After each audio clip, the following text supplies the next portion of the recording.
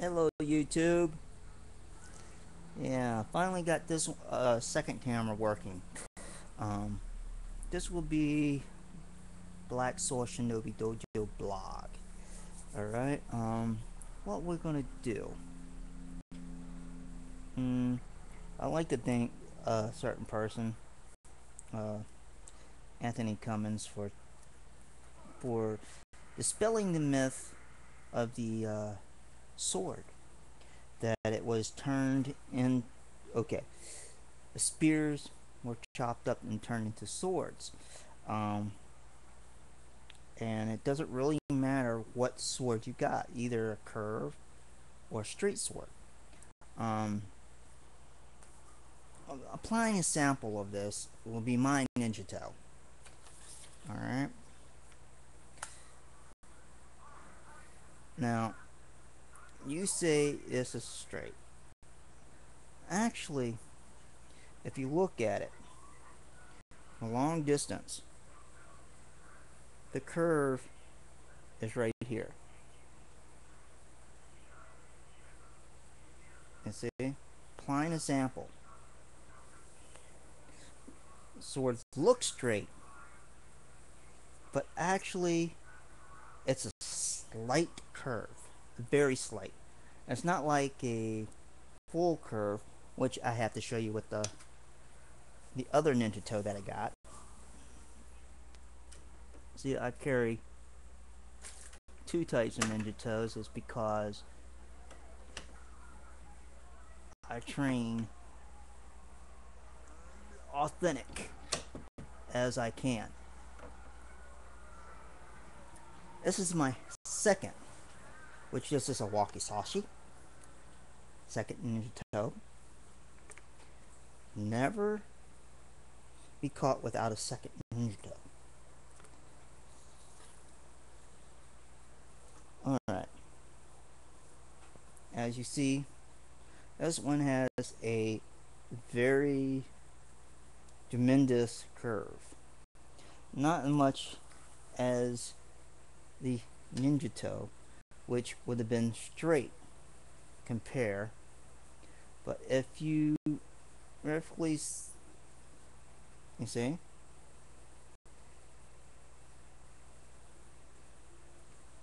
it's just a very slight bend. It's not too noticeable. So, doesn't matter. This can be a NINJATO, and the original NINJATO can be a NINJATO. This one don't have no tsuba, this one does. Doesn't really matter. As a friend once said, a ninja will pick up any sword necessary.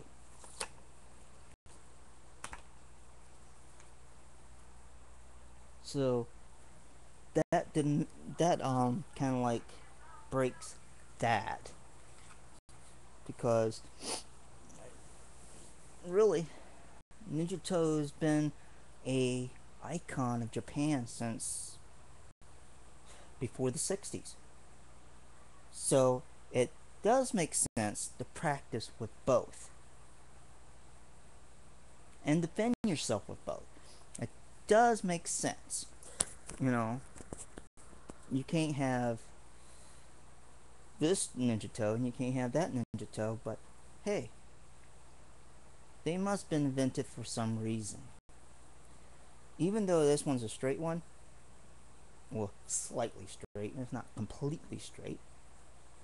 It does got a slight bend. I have to show you this back up. You see where the bend is at? You see it? See where the bend is at? The bend is right in here. It looks straight, but it's not really straight.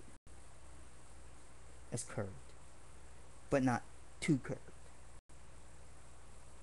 By all means, this is a straight sword.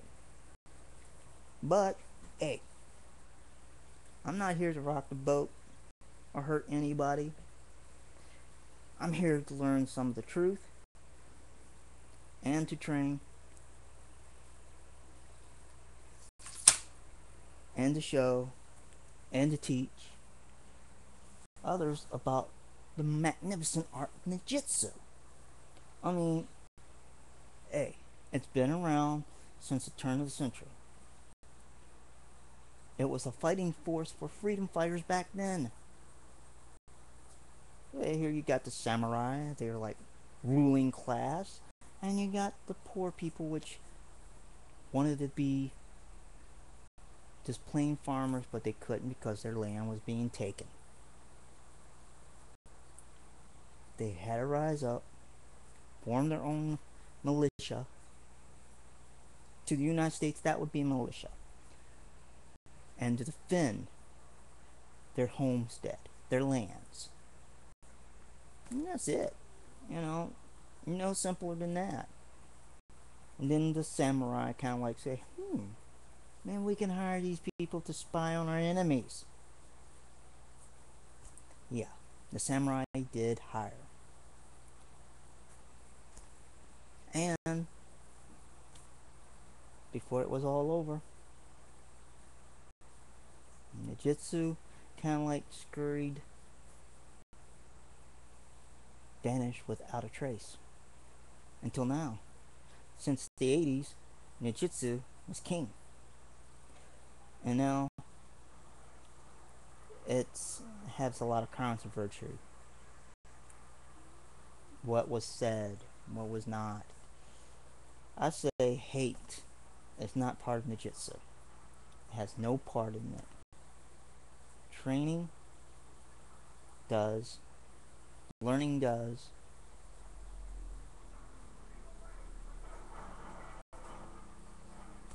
If you think about it, hate is a destroyer of the soul. And that's it for today. I hope guys understand this. I like ninjutsu. I love it. I practice it myself. I'm not completely perfect. No one is. When they study ninjutsu, it takes a lifetime. And it took me kind of like more of a lifetime because I'm getting older. And some of my flexibility has went. But I'm willing to gain it back.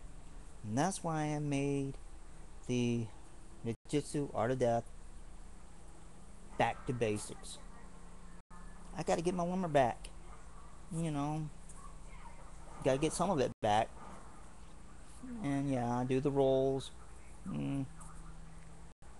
But it's all part of the training. It's all part of it. Even though I don't like to roll. The reason why? Just say it this much. I don't like being close to the ground. So I fight harder to stay above the ground. So other than that, that's that. And I see you maybe in the next vlog.